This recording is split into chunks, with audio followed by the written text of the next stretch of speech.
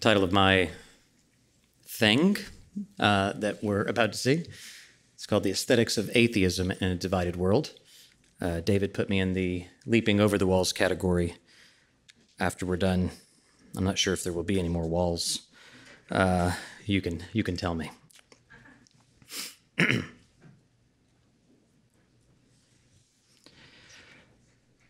What exactly does the death of God sound like? What does it look like? What does it feel like? Probably something like this. My God, why have you forsaken me? Certain elements of the story may be somewhat apocryphal. But what isn't in question is that Ernest Rutherford's gold leaf experiment radically shifted humanity's understanding of material reality.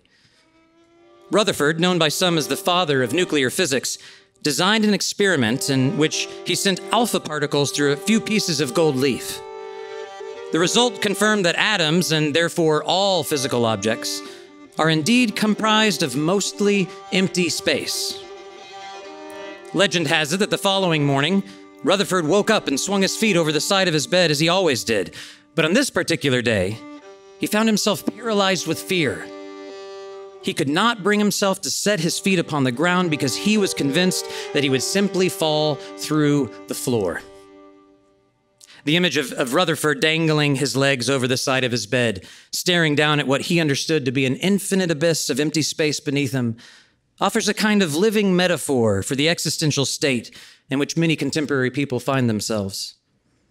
Everyone may not articulate it in precisely this way, but it's increasingly the case that many feel deep within their lived experience a certain kind of angst and anxiety, driven by the fact that they can no longer trust the ground beneath their feet to hold them up. Their awareness of how the world is structured has so fundamentally shifted that when it comes to pressing questions about belief and non-belief, theism and atheism, it's as if they're sitting on their beds, feet hanging over the edge, and all they see before them is a vast and empty expanse.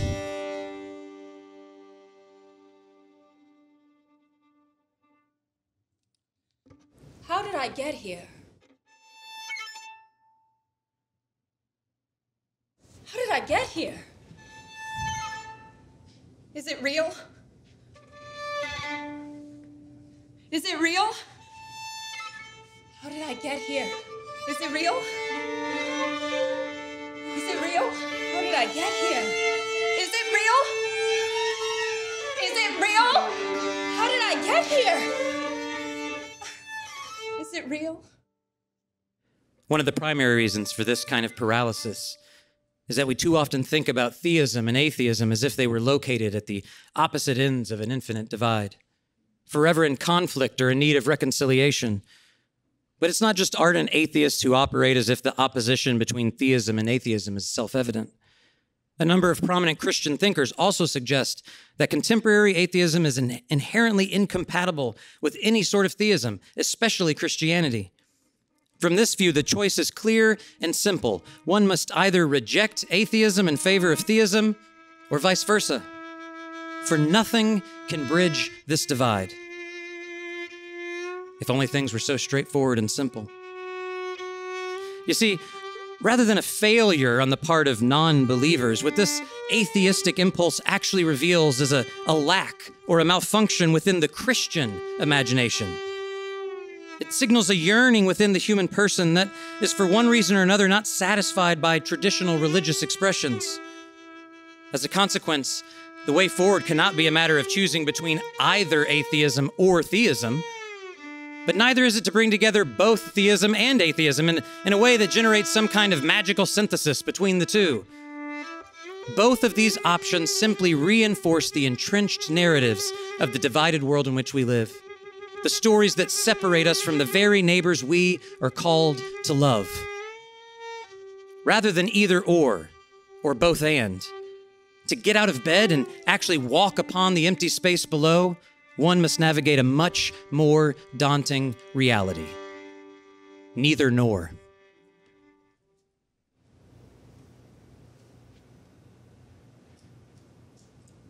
Are you even here?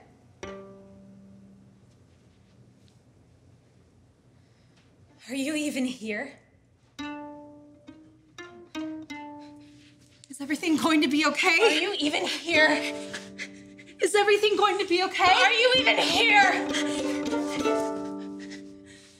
Is everything going to be okay? Are you even here?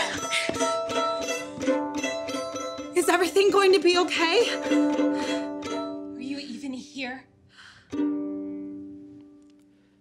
Whether one identifies as a believer or a non-believer, there's an increasingly urgent need to move beyond the unhelpful and reductive categories that were handed to us, especially for all those who, despite their supposedly secular surroundings, continue to find themselves haunted by the perverse core of Christianity.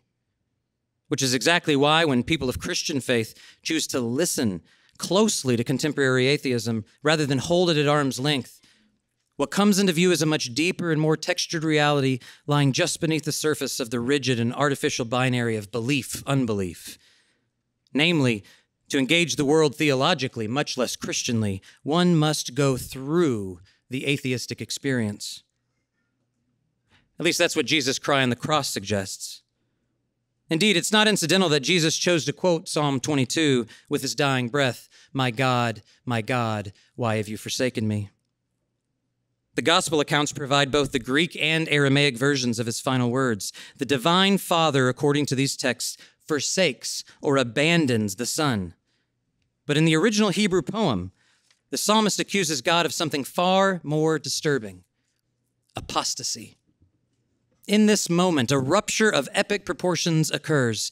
God apostatizes against God's very self. Now, whether religious or not, few of us want to follow this line of thought where it truly leads, and for good reason. It's too radical. It doesn't really matter if one's context is bourgeois or bohemian, post-liberal or alt-right. This kind of divine atheism can only ever disrupt, unsettle, and disperse. Its critical edge cannot be softened. It can't be domesticated, nor can it be co-opted, for no one possesses it. It's why G.K. Chesterton suggested that there is, quote, only one religion, that is Christianity, in which God seemed for an instant to be an atheist. But just because something is unsettling doesn't mean that it's heretical. In fact, it's quite often the very opposite. Even though it's often upsetting for Christians to hear Nietzsche's proclamation that God is dead, God's abandonment of God on the cross is in fact the origin of the Christian faith. Needless to say, the further we go down this atheistic rabbit hole, the more any simple concept of God, theism, and atheism just falls apart. To be sure, the allure of oversimplification will always persist, but contemporary atheism resists such easy enticements. If anything, it moves in the opposite direction, toward rather than away from complexity. In so doing, it provides a unique lens by which to catch a glimpse, perhaps for the first time, of the scandalous heart of the Christian faith. So an aesthetics of atheism is an exploration of the dispositions and sentiments of a society moving increasingly toward a post-theistic future, toward a world of new gods and new ideas. It names an attempt to capture the mood, the spirit of the times, through an exploration of particular pieces of art, specific artists, and the shifting dynamics of religion in the 21st century. In this way, an aesthetics of atheism serves as both a site for theological exploration and an essential resource for articulating the Christian faith in a way that contemporary people might actually understand, a way that leaps over the walls that the modern world has erected. But even this claim masks one that is much more radical. The strong aesthetic vision that both animates and orients contemporary atheism actually opens a kernel of Christianity that is otherwise inaccessible. More so than anything else, it's the aesthetic shape of atheism that provides it with such profound religious insights. It's also both more and different than that. For the aesthetic vision of atheism actually creates the very conditions for faith, especially Christian faith. Consider again the tale of Ernest Rutherford and the plunge into chaos that threatened his existence that fateful morning. At first blush, it appears as if he was limited to one of two options. He could either ignore his newfound knowledge and step with naive certainty upon the firm and stable ground beneath him, or he could remain forever in his bed, paralyzed by the sheer terror of a world without any kind of meaningful substance. In fact, though, another option was available to him. It's one that admittedly requires a bit more imagination to see, an aesthetic sensibility, if you will. Rather than sit courageously on his bed or stand defiantly on the floor, Ernest Rutherford could have taken the more poetic route and danced on the edge of the abyss. If dancing seems like a counterintuitive response to an existential crisis of this or any other kind, that's because it is. But for those seeking to establish new coordinates in the wake of the death of God, it may be the only way forward. This isn't about exerting one's will to power over a cold and meaningless universe. It's about giving meaning to form. For within the ever-emerging context of contemporary Western culture, the dawning of each day presents a new set of difficulties that were literally inconceivable just moments before. So much is changing at such increasingly rapid rates that, in certain respects, change itself has changed. The religious landscape that was once imagined as timeless, fixed, and permanent has undergone a radical upheaval. As a consequence, when it comes to explorations of belief and unbelief, theism and atheism, faith and doubt, the only thing of which anyone can be sure today is that the once stable ground of certainty has given way and revealed a gaping chasm. Needless to say, there's no going back to a time when things were more steady and sure. But it also won't do any good to stay in bed forever. So we might as well get up and dance.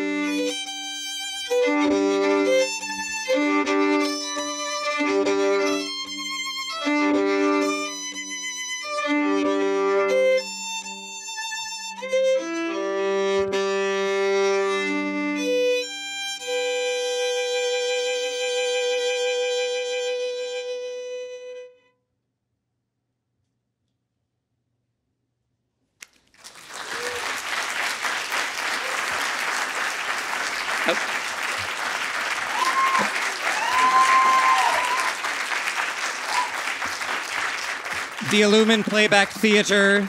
Give them a hand one more time. These guys are great.